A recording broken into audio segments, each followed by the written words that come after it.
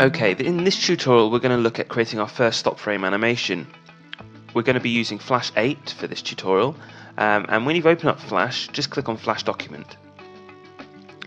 Once you've done that, you'll be presented with this screen. Here is where you're going to be creating your animation. This is your canvas, this white area here. On the left hand side we've got our tools, and in this tutorial we're going to be using the paintbrush, the rubber and the colour picker. Over here we've got our timeline. If you imagine your timeline like a flip book, one of those flip books where you draw a picture on each page and when you flick it through it looks like the image is moving. Imagine each one of these frames is a page in your flip book. We're going to be drawing on each one of these frames a slightly different image to create our very first stop frame animation. So let's get started. I'm going to click on the paintbrush, I'm going to choose the colour black, and I'm going to just change the size of my paintbrush. And I'm going to draw a basic stickman.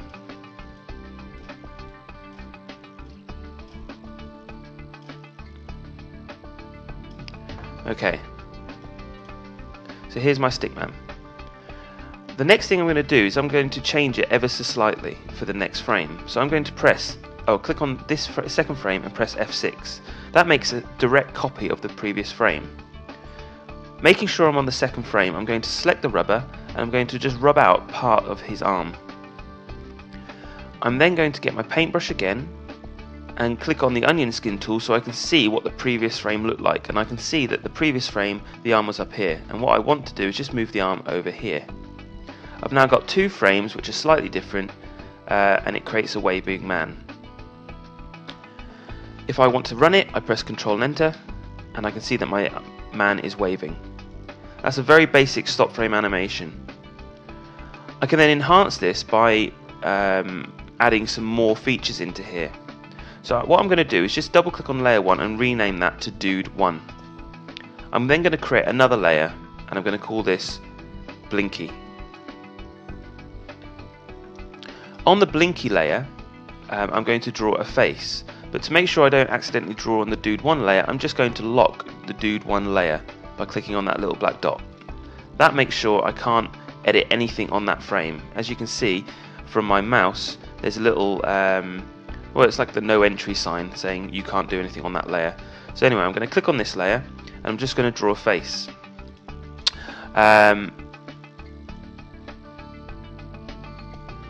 There we go. Oops. Now,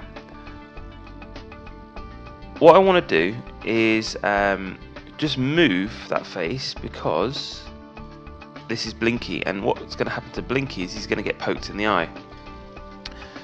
He's not poked there, but he is poked there. So what I want to do is just go onto the second frame and press F6. That makes a copy of that frame.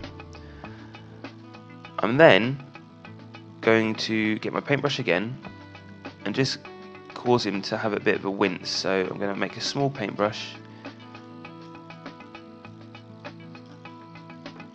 So now it looks like he's been smacked in the face.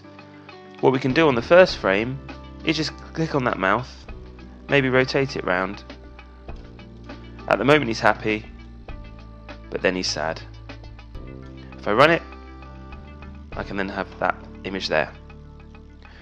What's always a good idea is that you always have a different layer for different things you draw.